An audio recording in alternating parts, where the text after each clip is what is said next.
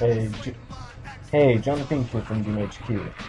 In this tutorial, I'm going to show you how to make a building or raising staircase as well as a lowering staircase.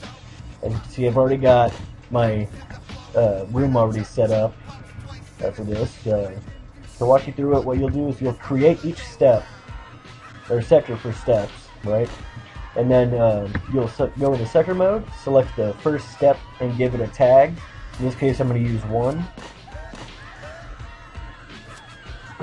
And you're going to give it a special of line 1. So this is the way that's going to work is you're going to select every middle one and give it a stair special 1. Okay? And then once you've done that, you'll take the other in-betweens and you'll give them stair special 2. And it'll be the same thing for up and down. To activate them, I just created a line that triggers when you walk over it, and you'll use the action stairs build up.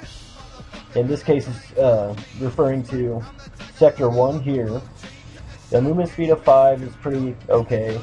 Step amount is how high it's going to raise the steps, and then build step delay is how long between the step completing a raise before it raises the next one.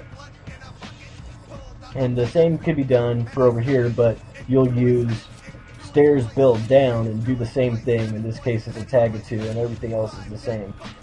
You don't need to tag the individual steps. So just like this one, you'll set every in-between to special 1, and then you'll set the opposite, or the next ones, in special 2. So if you do it properly, this is the action it should look like.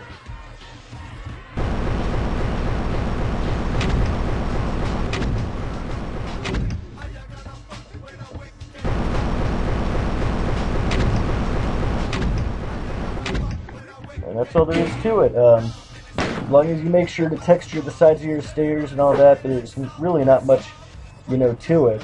On a nimble, if you have any questions, requests, or anything like that, please leave them in the comments section or send me an email. Wait until the next tutorial. If you haven't subscribed, please do so. I'll check you then.